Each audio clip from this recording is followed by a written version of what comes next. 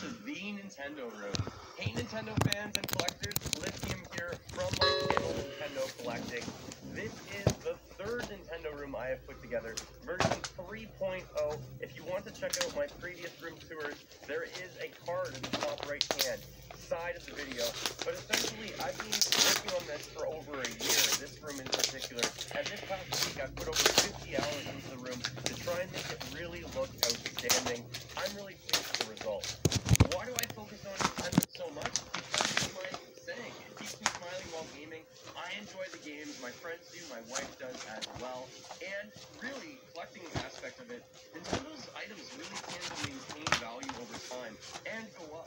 So I've been getting the games that I want to play, but also games that are collectible. I try not to have too many games that are fillers in the collection. So this room tour, what I want to do is go through the things that are new really quickly, give you an overview of the entire room, and then we'll get to the specifics of all of the items.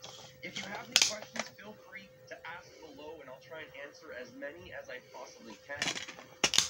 Also, I have a line of collecting tips called Collecting Tips 101, which is a playlist of 101 videos that I would love for you to check out if you want to get into collecting. And I'm thinking about revisiting that series sometime soon because I have more collecting tips coming in the future.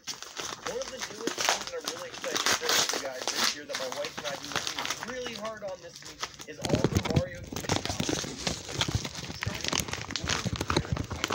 Starting with my friend Luca printed them for me, so we spent some time on this floor. It looks pretty spectacular. This adds to the appeal of this being a full-fledged Nintendo game. Next up, along with those decals, I covered the beam in the basement with my wife as well. So just to give you a good shot of this, they are everywhere along this beam. And it really makes this look like a 3D comprehensive space. So we